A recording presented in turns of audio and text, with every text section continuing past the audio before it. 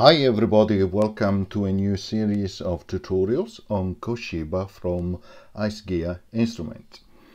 So before I start, I have a couple of codes to give away. So if you're interested, if you are subscribers, please check in the description and to find the rules on how to enter the competition, and also check inside the comment section to ensure that the competition is still open.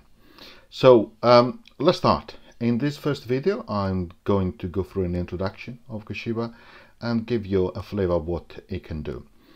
It is very much a gate sequencer, and as you can see here it is. Nice interface, clean, very nice, as normally we are used from iceGear instruments, so really effective, works extremely well. So let me first of all show you what I've done here. I have a fire player playing a sample which is being created, a backing track which is being created by Ian Harp. So thank you very much again for the backing track. So let me first give you a sample what the backing track sounds like without the effect, and then we apply.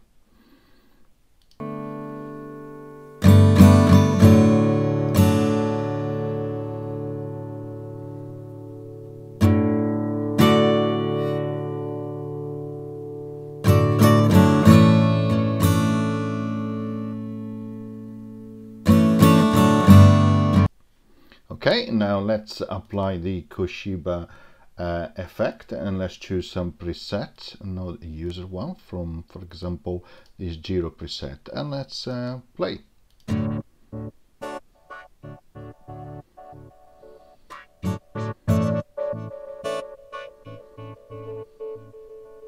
And as you can hear, Koshiba opens and closes gates at different intervals and apply also different effects according to the steps or gates which are open. So let's try a different one.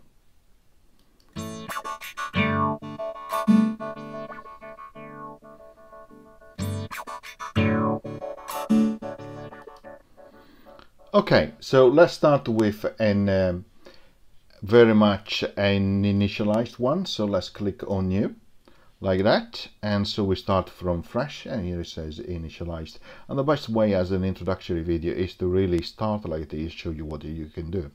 So you can see a number of steps here, from 1 from 16. You can choose them to be on and off. That is the simple thing you can do. So for example, let's go on step number 5 and step number 7, and let's turn them off. So let's hear.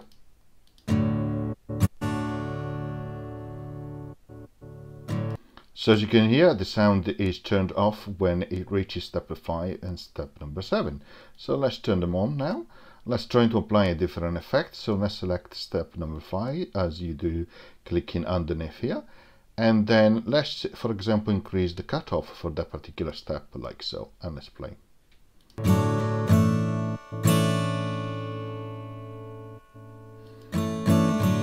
Of course, it is quite fast now, and that depends on the rate that you have set, of course. But let's join a number of steps together so we can hear that effect of changing the cutoff in a number of steps. So let's join these 3 steps together, and let's try again.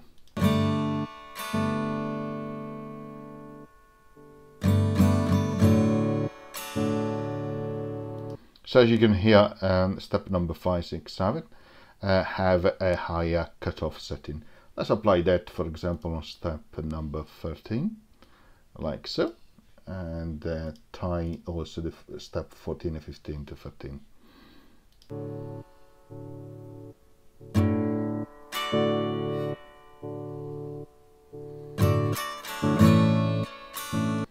And as you can see here, you have an LFO as well to apply the different effects. So you can set the influence, the rate. You can also decide the level of the particular step, the palm, and also if you want to, for example, apply send effects. So let's try that. Let's set that to a maximum, to step number 13, and also for the step number 5. And let's increase the dampness, like so. Right, and let's hear, and let's get also some feedback.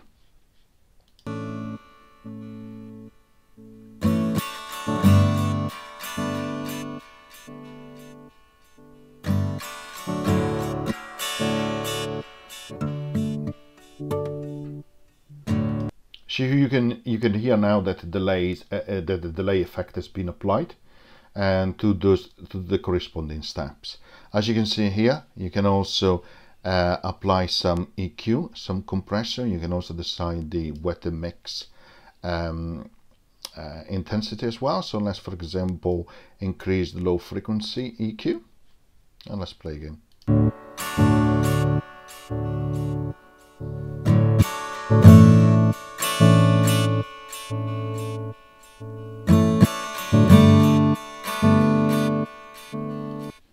Let's now, for example, increase modulation and intensity also on a cutoff, and let's set the rate to perhaps 1/8, like that, and let's click play.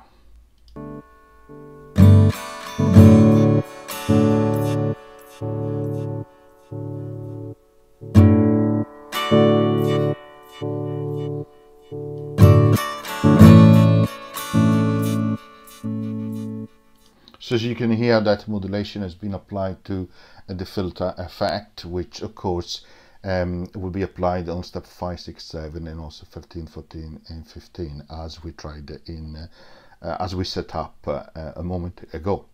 So as you can see, a very interesting, easy to use gate sequencer effect from iceGear instruments. I hope you enjoyed, and we will continue the exploration of this fantastic effect in the next video. Bye.